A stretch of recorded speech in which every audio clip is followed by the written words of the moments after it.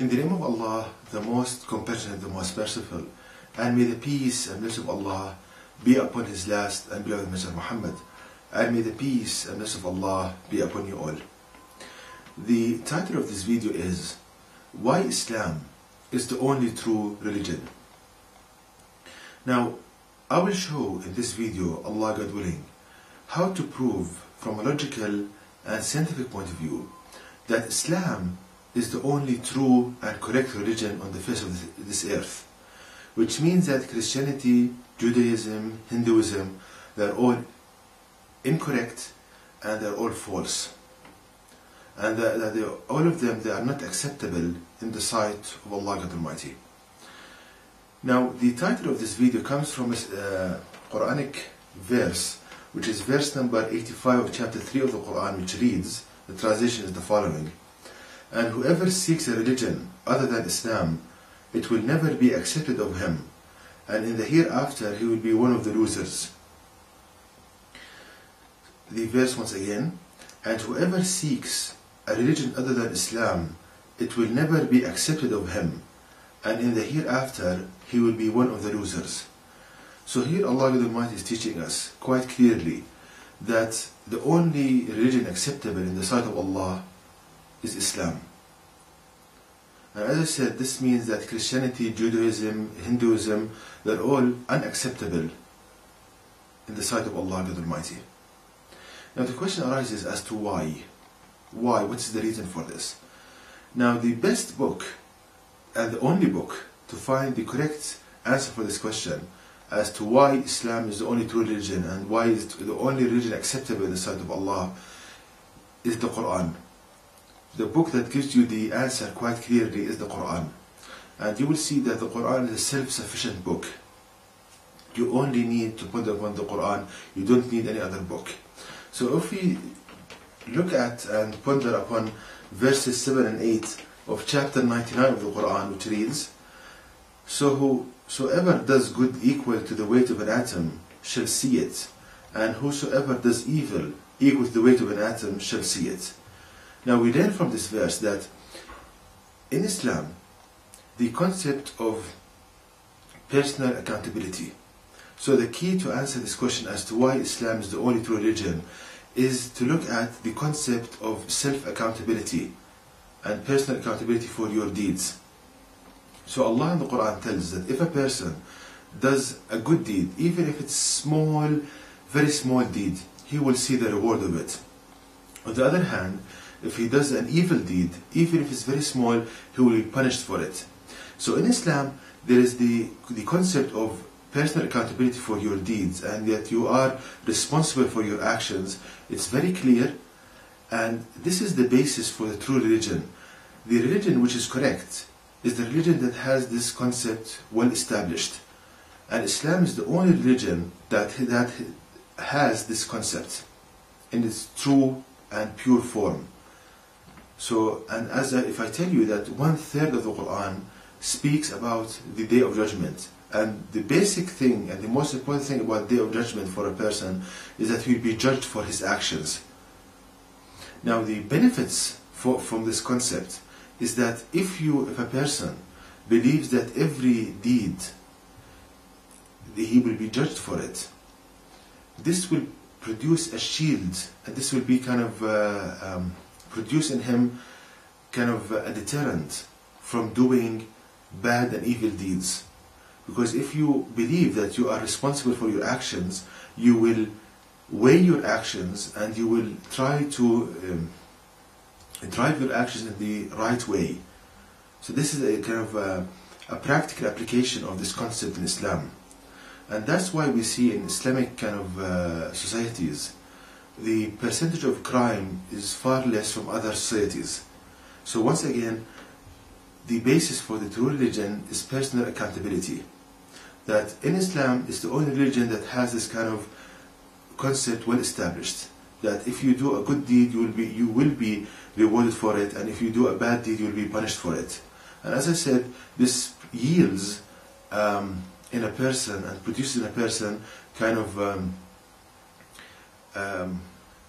a shield for him from doing bad and evil deeds. So this is about Islam. Now coming to other religions like Christianity, Judaism and Hinduism. If we look at this concept in Christianity, we see that this concept is invalid, it's not correct. Because one of the main pillars of Christianity is the belief that a person believes that if he believes in Jesus as God or a son of God, then he will be forgiven and he will enter paradise.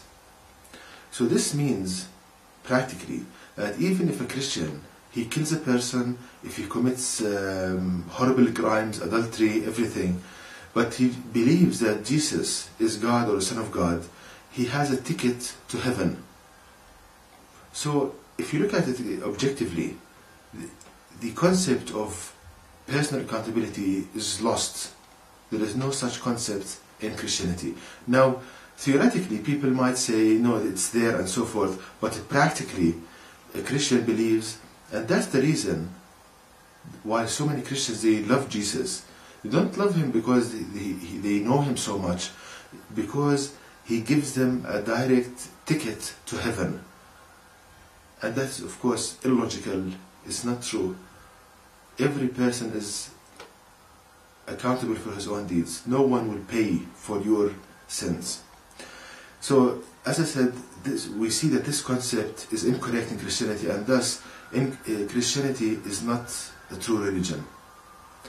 Now coming to Judaism, now in Judaism, the majority of the Jews, they believe that they are superior to everybody else, and so if they hurt people, if they steal from people, then they believe that God will not judge them because they are the superior people, and thus they can do no wrong.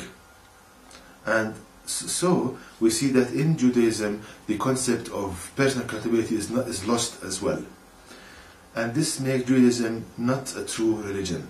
Now coming to Hinduism, again the concept of personal accountability is lost in Hinduism, because the majority of Hindus, they believe in something called reincarnation, which means that if a person dies, it's not the end.